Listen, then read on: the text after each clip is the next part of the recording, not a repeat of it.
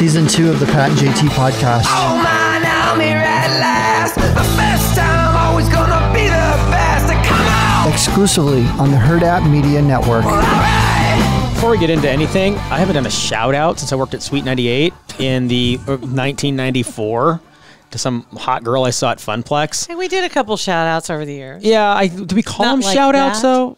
Holla back, We y'alls. didn't do any shout outs to any hot girls from the From Funplex. I got to do a shout out to my mom. Oh, that's different. Which again, thought in a sentence I would never say, but she absolutely killed Thanksgiving this year for us. Right. She prepared 2 individual dinners for my family, for my brother's family.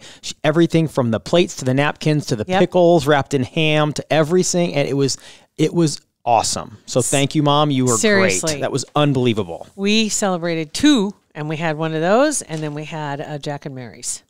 So we had 2 Thanksgiving meals, and Jack and Mary's, by the way, is just amazing. Jack and Mary's is great. Yeah, their Thanksgiving dinner was fantastic, and they had the curbside service all set up. I'm just done. I done picked with up for them. Then Mom, they had their. I'm just done with turkey now. I'm over it. I had my fill. It was delicious, Mom. But I'm done with turkey until probably I'll have a turkey sandwich mid-January. Maybe. Seriously, but I'm just done with it. Yeah, turkey. I'm just not. It's just not my jam anymore. I used to love it. I'm more excited over maybe dark meat. Maybe because it's a little more moist. But I'm really not. Yeah. It's just not doing it for me. I like, now I will say this, a good couple legs of chicken that are baked, or better yet, that are smoked at Hy-Vee. Are good. I will buy all their legs when I go in. How many legs do you have? If you got I will buy all their legs. That is the name of today's podcast. I always go, first thing I do, walk into a Hy-Vee is I zoop and go over by the deli, over there and check and see, do you have smoked chicken? Before you even roll inside, you come in the parking lot, Yes. and they have a little sensor that they have to instantly start stocking legs and vodka. I get really... It's the legs and vodka lady is here. I'm here. Let's get going, boys. And they're on opposite ends of the That's store. right. Get your steps in. Right. So I know there'll be vodka if I get over there, but I want to make sure about the legs. And usually they'll have the baked, so then it's seasoned. Yeah. Well, I like that though. I like the salt. I'm not into that. The rotisserie is okay, but I just want the legs. Yeah. That's all I want. All the baked legs. Anyway, speaking of shopping, I went to Costco for the very first time this weekend. Holy, really? Ever. Isn't it? It's like heaven. It's actually heaven on earth. Costco. I kid you not. I'll send you the picture. Actually, I will do it right now because I know you won't believe me if I say it out loud. I literally had rock star parking. And when I say that, I was like, I am meant to be here. Thank you, Jesus. This is where I'm supposed to be today. So I'm going to send this over to you so you can react genuinely to what you're looking at. So I'm going to send it over. You parked in one of those special places where it's supposed to be for touchless delivery or something? No, I did not. And I think I went to your Twitter DMs. I'm not sure. That's also the hashtag on your dating life too, touchless delivery. Whatever. I've been waiting to use that joke ever since quarantine started. Whatever. I think I did. Costco is fantastic. Costco is unbelievable. Sam's is a close second, but Costco, from their clothes to their hot dog deals to their a large, enormous pie our real estate agent gave us for the apple pie. $4. Unbelievable. I think my first impression when I went in, everybody was super nice. I had to go get my card. And so I had to get my picture taken. Again, 2008 is calling and saying it's about time you walked into a freaking Costco. And I'm like, do I have to have an actual card? Is there not like a digital version of this? Because all I had was my phone with me because I don't carry anything anymore with me.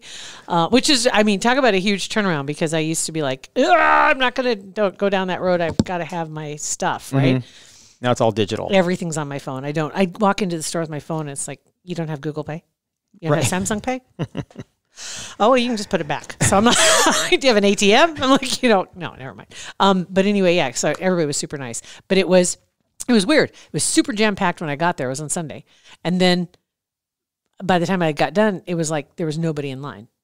I'm like, okay, I just timed that off a little bit. Now you check your Twitter DMs. And Twitter? I was looking on texting. I know, right? Okay. I accidentally hit the wrong link. But anyway, you'll see the picture of where I'm parked. And I am parked next to a reserved stall. But as I rolled in, the person was pulling out right as I was, and I'm like, "Are you kidding? There's no sign here." Okay, there we go. I see that you're typing. Oh, it's from your crazy. I see the bubbles. I see the bubbles. Okay, you said it's from my crazy account. Yeah, it's from your crazy account. There it is.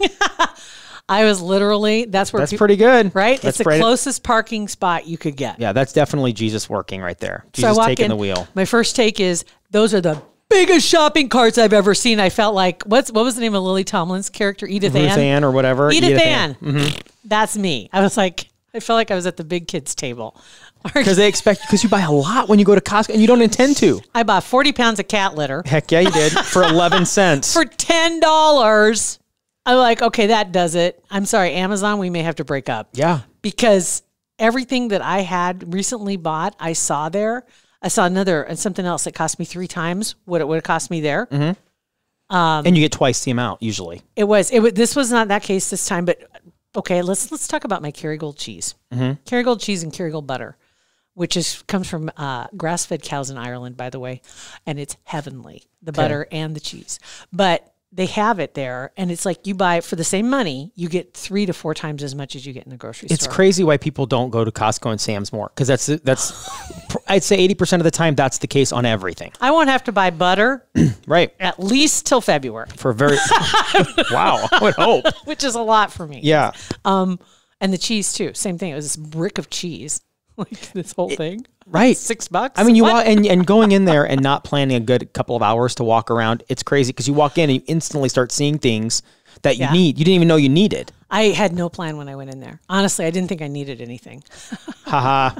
And the clothes, did you go through the clothes? I didn't even venture into the middle section. I saw people the and clothes I was like, the clothes are another day. Awesome. I mean, they're great quality name brands and they're cheap. It was crazy. Now, something I didn't know about was you have to grab a box before you check out. Right. So if you have random items, like I had the huge size of dishwasher or washing soap, right, that I was running out of the Little Dawn, and I bought the Big Dawn for less than the Little Dawn.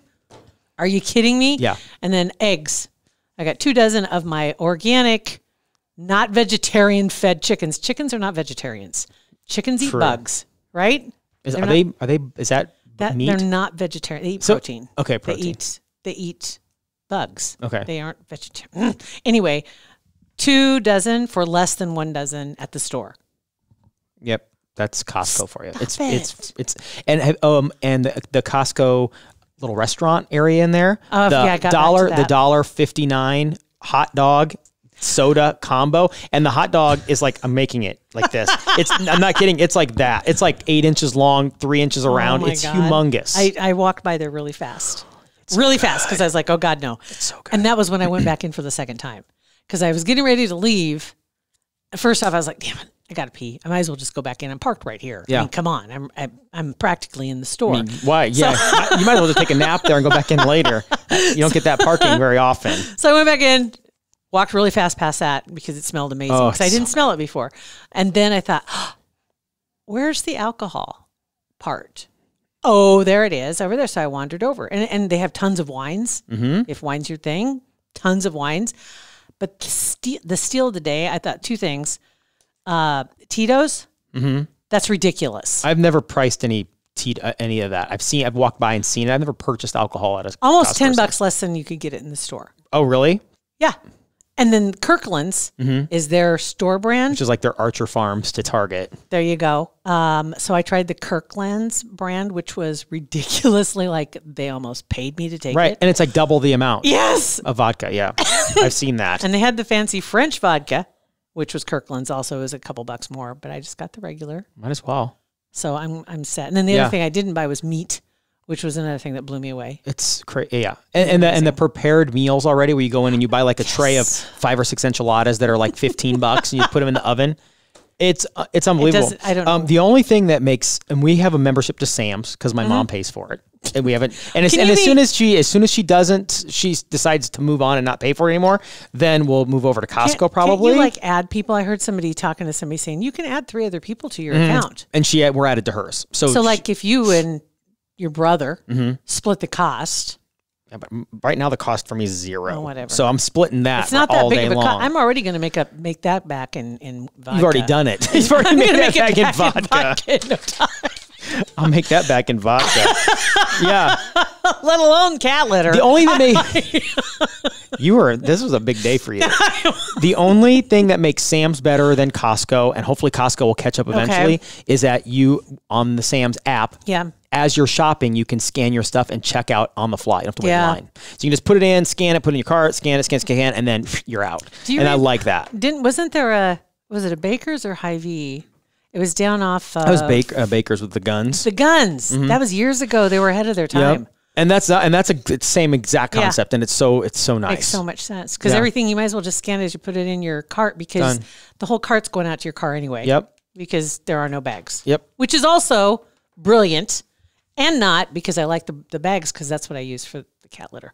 Anyway, but then they get rid of their boxes. You don't have to. They don't have to worry about disposing of them. Yes. You take them. It's brilliant. It's genius. So welcome to the mass purchasing warehouse stores. Yes, I didn't grab the, apparently the toilet paper was a big thing. Everybody had a massive package of toilet paper in their cart, and I did not grab that. You should. Sam's was out when we went there last. I think we went right the night before Thanksgiving. All toilet paper was gone. There was some paper towels, which in a pinch. Yeah. But toilet paper was gone. Ordered some. I know it was Amazon, but it was the same stuff we have here, and it's like 36 rolls for like $20. I have never moved my bowels at work. No, but I'm just saying. You don't use toilet paper at all then? Okay. I'm not that terrible of a peer. Well, I tell you, I just clean the floor in there. I don't pee. I'm telling you what, that is not me. I do not pee on our floor. We have a lot of football player guys that are around here that I don't know what they're dealing with down there, but maybe they do. But I can tell you as a 46-year-old man, I do not pee on our floor at work. And I've never pooped here either. Not even a dribble? No. Okay, I'm just asking. That's all. Okay, that's okay. Nope, that's okay. I don't. I really don't. And I'd be honest with you. I cleaned it all up today. That's very, very noble. Yep, going to the bathroom. You are an American hero. What is on this floor? You're basically a first responder. Because I've heard some, because our walls aren't very thick here, and I've heard dudes go in there, and I'm like, first of all, when was the last time you peed? Fire hose. Right? And why is it so sporadic? Somebody needs to get their prostate checked. Something. So, but I can guarantee you I'm not the one who's peed on the floor. Okay. I wondered why the little horseshoe rug was over in front of the sink, but I just let it ride. Thanks for asking. I didn't know. I was like, well. The floor was drying. Uh-huh. That's what I was hoping at least, because I Swiffered it. Okay. Anywho, what else did we have this weekend? What else happened? I didn't get to see it, but I read up about it because it was hilarious. Mike Tyson's fight this weekend. Yeah. Bennett went to his buddies and got the pay-per-view and said Snoop Dogg was hilarious. Absolutely. One of his, dang, did I send? I didn't send it to you, did I? One of, it was so funny because there was, I don't think I did. Hold on. Because Snoop, I grabbed the audio. Let me find it. We'll pause here in a second. I did. I didn't watch this, but I did follow it online with the Nate Robinson knockout on Saturday night yes. too. Yeah, hilarious. Jake Paul just lit him up and down within minutes of the fight being over, the memes just all over the place. Everywhere. When you're trying to find anything about Tyson, it was always what you. I'm like, no, that's not what I want. Jake Paul rocked him. Stop it. Absolutely rocked him. Basically, what he said, and you can bleep this if you want, is this shit is like two of my uncles fighting at a barbecue. I saw that quote online, and they didn't attribute it to anybody. That's what it was. Oh gosh, that was what it was. And then the fact that Tyson said he smoked pot before the fight.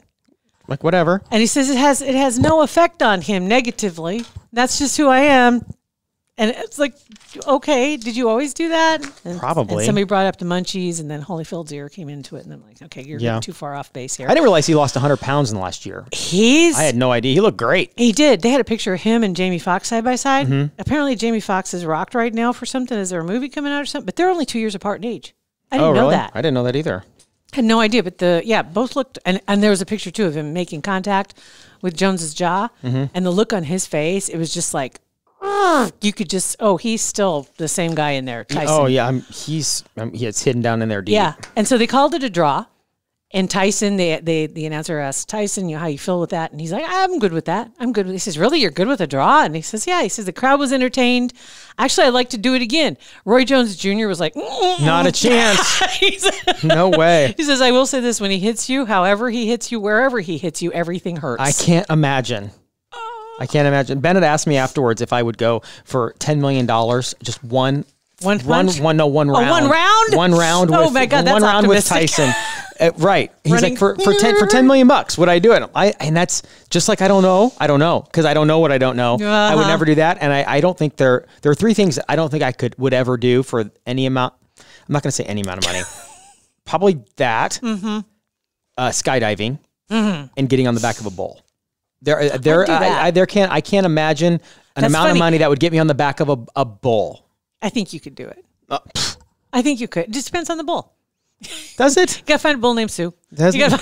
Because that's out there. There are some that are a little bit lesser than others. You don't want the world championship bull. What? I mean, if somebody's going to pay me $10 million, I'm sure they're not going to let me find they'll probably Sue with Band-Aids all over. Let us pick one for you, right? Yeah. Oh, wait, breaking. Roy Jones Jr. beats Tyson after additional punches were found overnight. Oh, my God. You've been waiting on that one all weekend. Sorry, somebody else wrote it. I thought it was hilarious. That is pretty funny. Wait, breaking. Roy Jones Jr. Yeah, right. We found additional punches. Like, okay.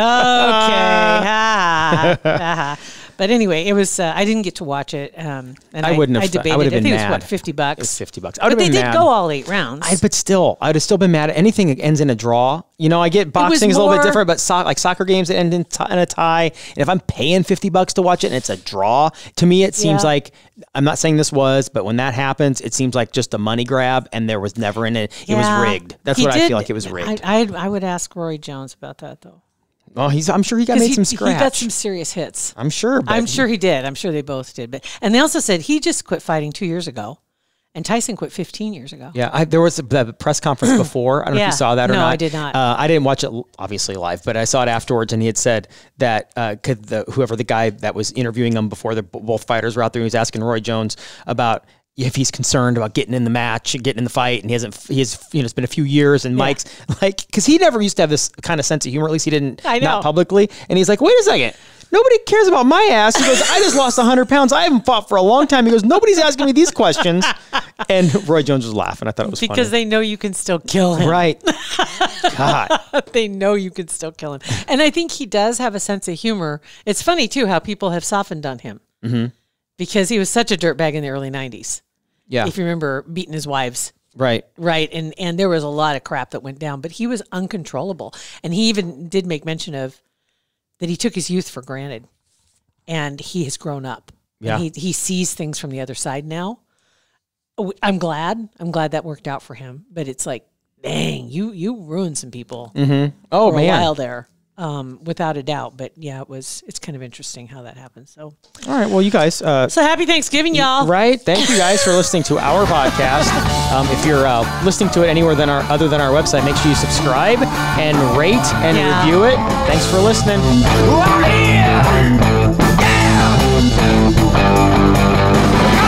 Pat and JT Podcast, a Hurrdat Media Production.